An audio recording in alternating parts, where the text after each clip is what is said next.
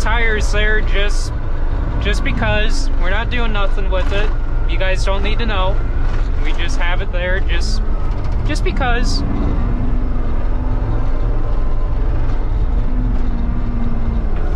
Need to spin this around.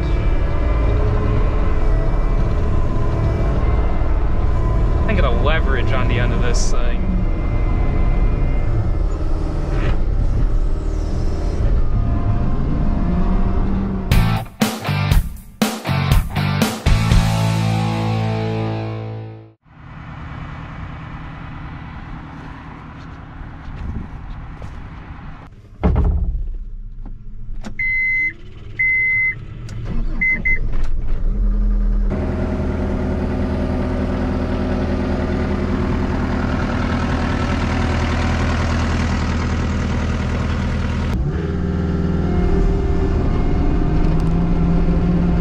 Guys, and welcome back to Werner Farm. So this morning we are going to kind of work on this southeast side corner over here, just by the way the smoke is blowing. That way we're not working in the smoke. Really, I just estimating here, there's probably around 1/3 of an acre left here, and I would not be surprised that we would have this woods knocked out by easily Tuesday of next week, so 2 days before Thanksgiving.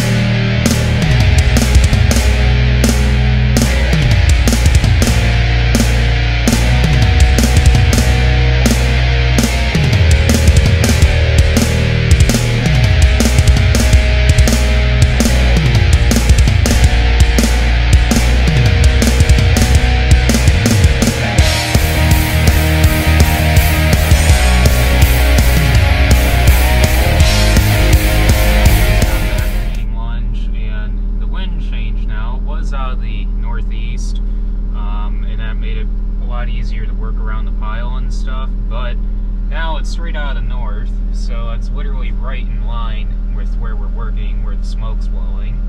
So I'm gonna have to pull everything onto the north side and lay it on either side of the pile for when Dad comes around. He can sit and pivot around and grab from either side and pile it up on the pile like what we were doing earlier, but basically just on the north side of the pile. A lot of people have asked about why do we not save the logs, and why are we burning everything? Well, right there is a massive log pile that we're saving.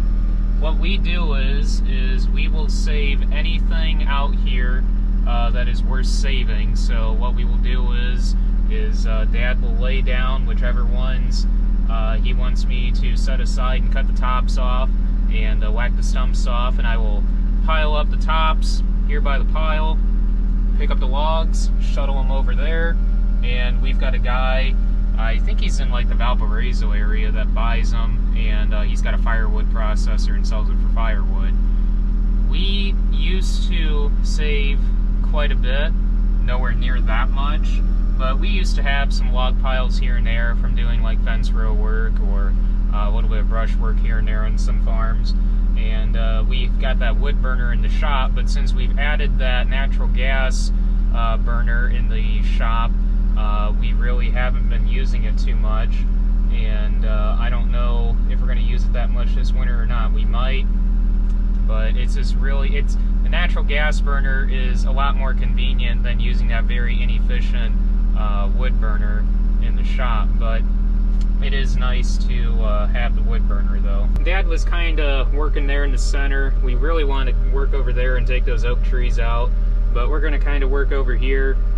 There's quite a few aspen trees in here. Aspen trees really suck to deal with. They're like cottonwoods. Every time you move them, they like to splinter and break apart, so they're really not fun to work with compared to cherries and oaks. So we're going to try and get a lot of that cleaned up. So what do we plan on doing? Why are we taking this this woods out. What's our reasoning?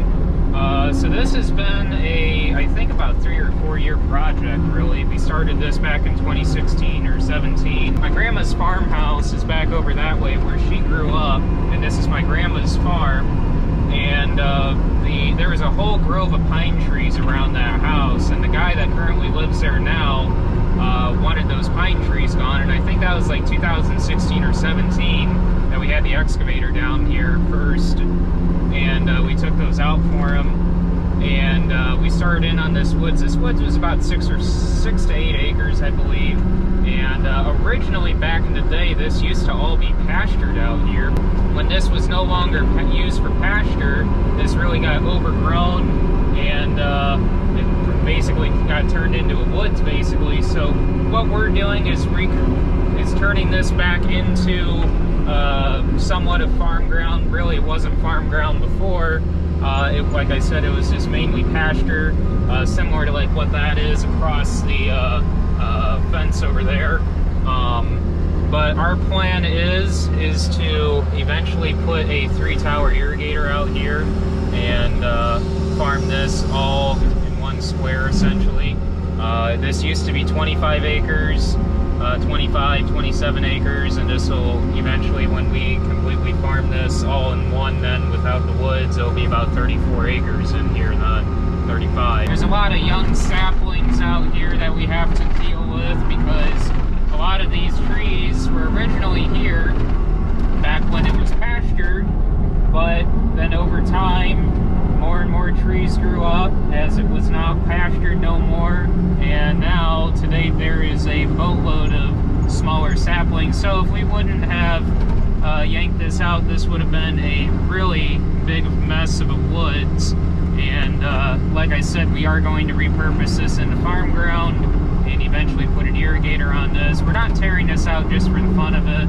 We really, over time, it was just getting to be a mess. And it's just going to make farming this ground a little bit more economical as far as being able to put a pivot on this sand field. Biggest benefit is going to be having an irrigator out here. It's going to make growing corn out here a lot more economical as far as the return that you're going to have out here. It's hard to push yields just due to what you can and cannot produce out here because your biggest limiting factor on these yellow sands is water, and especially in a year like this year when it doesn't rain, it really makes it hard to raise corn out here on these dry land sands. The biggest benefit of having a skid steer out here has been being able to increase overall efficiency of the excavator. Dad's not having to walk constantly back to the pile and pile stuff. I'm able to grab whole trees from him and stage the trees for myself to be able to cut them up and whack the tops out of them and cut the stumps off and pile the logs up. Basically similar to like what I did before, but before Dad had to stage everything because I could not get up alongside him with the 4430 in years past and grab trees from him. He had to stage them for me, and then I could whack the tops off and the stumps off. So overall, this has been a huge time saver, and it's really increasing how much we can get done in a day by far. When he's ready for me to go up and grab the tree, he typically swings it around or motions me over and says, "Hey, come up and grab it," and then it's good to go, and just like that. So now I'm ready to go up and grab it, and I can carry it over to the pile and stage it, get it ready to be cut up.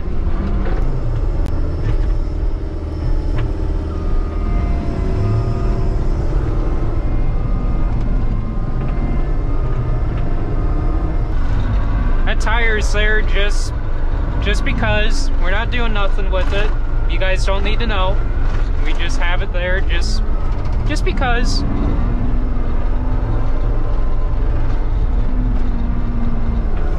Need to spin this around.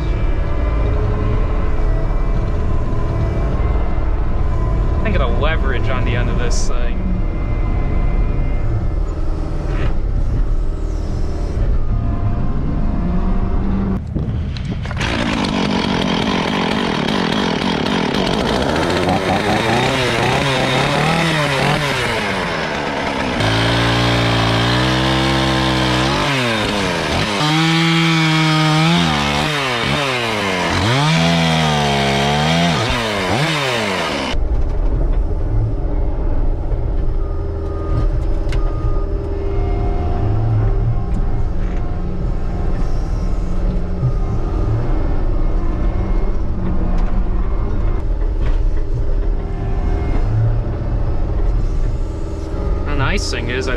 carry the logs far now.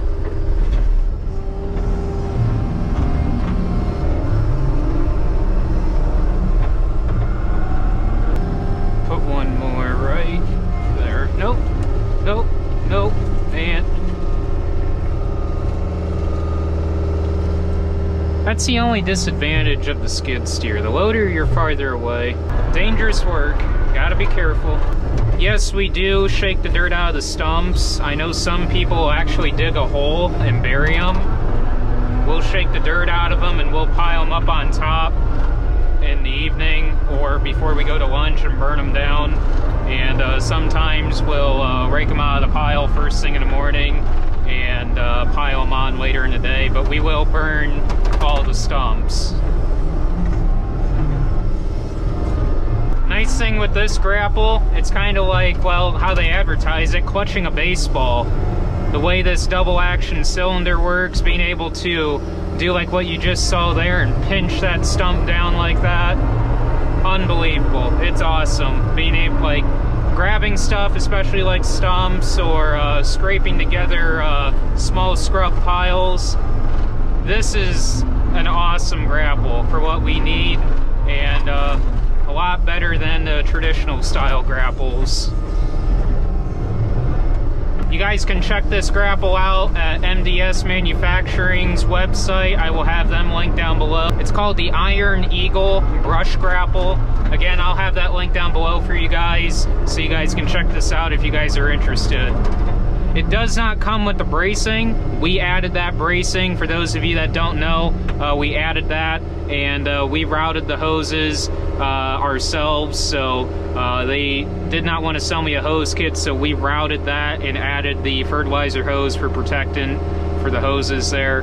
And it's so far been a really nice way that we routed the hoses. It keeps them clear of all the debris, and so far it's been doing a good job how we routed it. Some of you guys were wondering if I was going to put an MXT like 115 in here. What I ended up doing was, there's a pouch right there, and I hung an X-Talker, and Dad has an X-Talker also. That's been really nice to have in the excavator and in the skid steer for communication.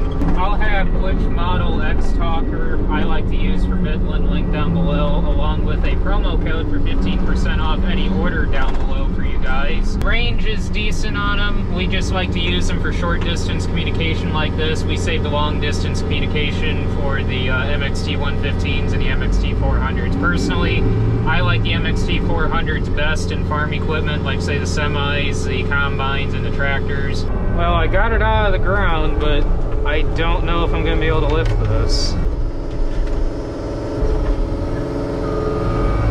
I can move it, but back end's lifting up.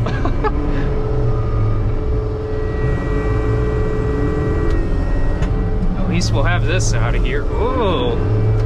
Holy cow. Putting the skid steer to the test. Whoa! Whoa! I gotta get out of these holes. Dad's probably like, what in the world is he doing? Whoa!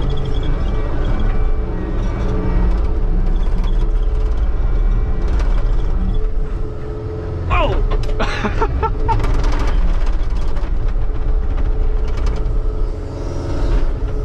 Alright. Got that out of here.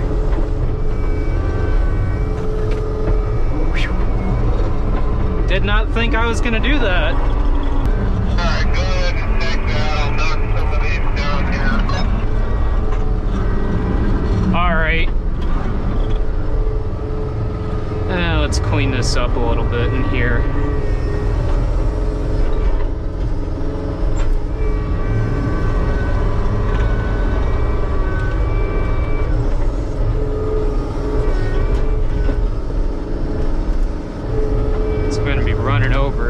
Alright, I'm going to send you guys on over and you guys can go ride with Dad and see what it looks like from the excavator.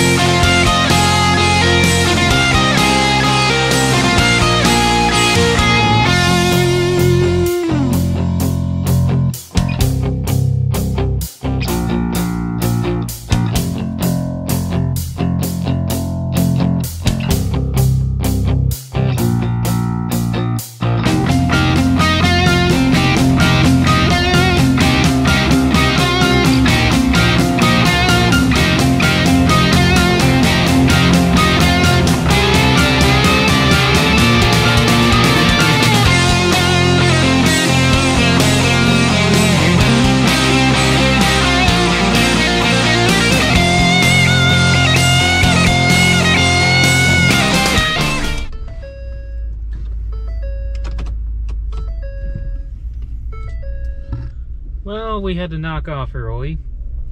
There is a hydraulic hose leaking on the excavator, and that is because it rubbed on a bracket in there and spliced a tiny little hole in it. And today's Saturday, and we're not going to screw around with it tonight because by the time we get it off, the place up in LaPorte that we would go to get a hose made would be closed because it's currently 4/12 right now, and they're closed on Sunday, so really there's no rush in getting it off. So we'll either get it off tomorrow if it's not raining, which I guess they're talking rain tomorrow, or we'll get it off first thing Monday morning and start in again on this. So not very much left. Should easily get it done by Tuesday. Shout out to the neighbor for putting millings in here. He had some leftover millings that he wanted us to have, and he took his tractor and loader and shoved them here and spread them out for us. So huge shout out to the neighbor for that. We really appreciate that. That really helps build up that driveway a lot better. So anyways, thank you guys for watching. Don't forget to like, comment, and subscribe down below. Don't forget to follow me on Instagram, Facebook, and Snapchat. And I will catch you guys in the next video. Thanks for watching, guys.